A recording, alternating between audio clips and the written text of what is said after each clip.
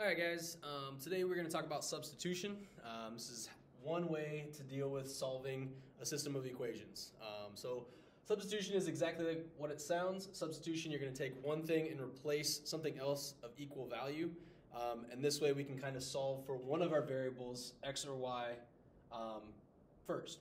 So for this problem right here, we want to look through both of our problems and identify a variable that is by itself, or the closest to being by itself. So if I look at this first one, 3x plus y equals negative 3. X has got a number in front of it, or a coefficient in front of it, so that one's not what we'd want to solve for. Y is pretty close to being by itself, but I would still have to move this 3x. So that's a good option, but I got to check my other problem to see if there's a variable already by itself down there. And in this problem, we have x already by itself. It's equal to negative y plus 3. So because x is by itself, this is what we're going to substitute into our other problem. So I'm going to take this x and replace this x with its value. Okay? So essentially what I'm going to do is I'm going to take this negative y plus 3, because we said it's equal to x, and I'm going to plug it in, or substitute it in, for the x in our other problem. Okay?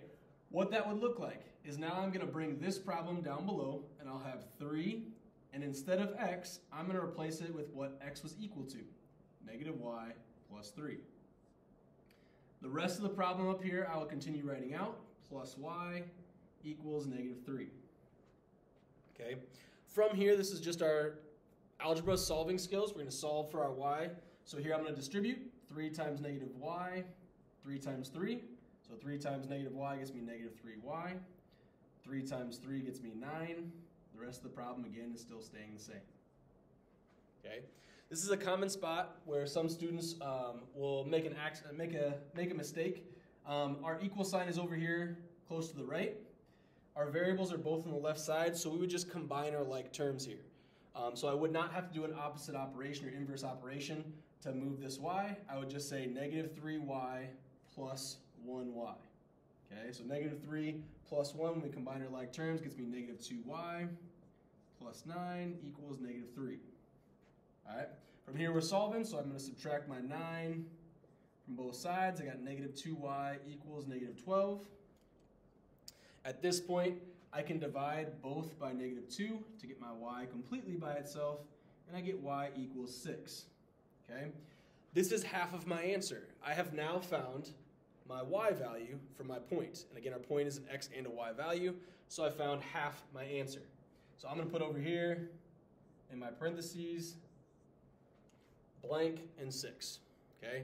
For me to find this x value, I can take what I found for y and plug it back into whichever problem I prefer. Okay? At this point, you look and decide which one you think is a little easier. I'm going to do the top problem here and plug it into this one just because I don't like this negative y. A lot of students don't like the negative, so that's why I just choose one that everything's positive. Okay? So I'm going to replace the y value. Again, you can pick either problem. I'm just going to choose the top. So here when I plug this in, kind of give you a line here separating this. When I plug this in, I'll have 3x plus, and again now because I found y equals 6, I can replace the y with 6. And now again I'm going to solve. Solve for my x now, so I'd subtract 6 from both sides. We get 3x equals negative 9, divide by 3, and I have my final answer, negative 3 for my x. Okay? Again, our system of equations, we're finding a point for a solution. So here's my point, negative 3, 6. Okay? This would be substitution where it's really, really obvious there's one variable completely by itself. Okay? I'm going to give you another problem, or write out another problem here that represents our substitution, or how we do our substitution, if it wasn't set up where there was already a variable completely by itself. Okay? So here's our second problem. If I had 7x plus 10y equals 36, and my other part here was negative 2x plus y equals 9. Okay? For this, I got to look through and see what variable can I get by itself, or is already most by itself. So in the top problem, I've got a coefficient or a number in front of each variable. So this problem I don't like. Okay, 7x and 10y, I'm going to have to do a lot of work to get one of those variables by itself. If I look at the second problem, I've got a negative 2 in front of the x, so I prefer not to mess with this. And then I have a y. The y is all by itself or has a 1 for its coefficient, so that would be the easiest one for us to solve for. So I'm going to go ahead and put this problem over here to the side and try to solve this piece. Okay, so I'm going to solve over here, negative 2x plus y equals 9. I'm going to solve to get this y by itself. This usually takes about one step. Okay, so here to get my y by itself, I need to get rid of this negative 2x. So I'll add 2x to both sides. I now have my y by itself. That's the goal, to have one variable by itself so I can substitute it in to my other problem. Okay, so here I have my y. I have to plug it into the other problem. I can't plug it back into the same problem. If I do that, it ends up getting 0 equals 0 every time. All the stuff just completely cancels out. Okay, so I'm going to plug this y over here, replace it, in our other problem.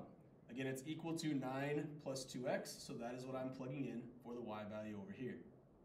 Again, I'm going to write this out. Everything will stay the same, 7x plus 10.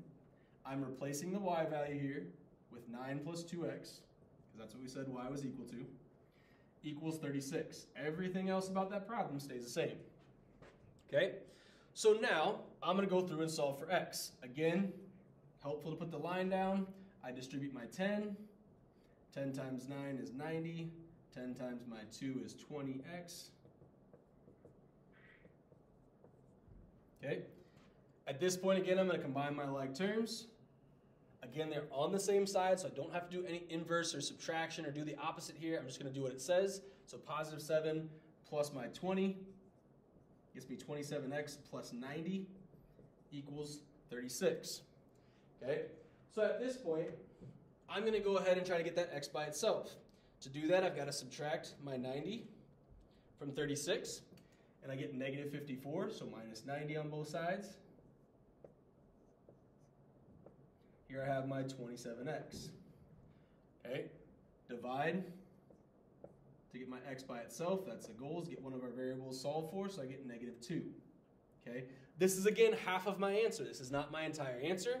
So I'm going to put over here, negative 2 is my x value. I'm looking for my y. I'm going to kind of box off this section here, so we can see what we're solving for.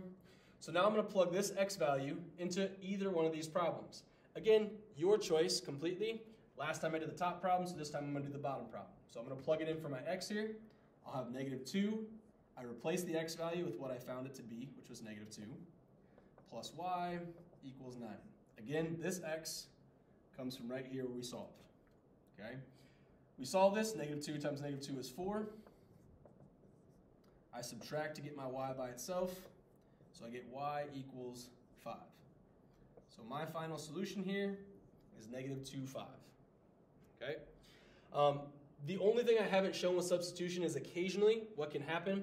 Like here at the beginning, if I did this distributing, you can occasionally lose your x values. So in that case, I might have a 7x minus 7x. When that happens, you'll just have the x just drop completely out. That's okay. And in this problem, I would just have like 90 equals 36. You ask yourself, if the variables go away, does it actually work? So if I had 90 equals 36, that doesn't make any sense. Those aren't equal. So I would have no solution as my answer. Okay? And you could stop right there once the variables go away. Again, if I had the same situation, it was 7x and this was negative 7x, and they canceled out, and let's say I had 90 here and 90 here. If I had 90 equals 90, when the variables drop out, that does work, that is true. So my answer would be infinite solutions. Okay? So those are the two extra kind of special cases when you're doing your substitution or even elimination. All right? Hopefully this helps. Again, this is substitution for solving systems.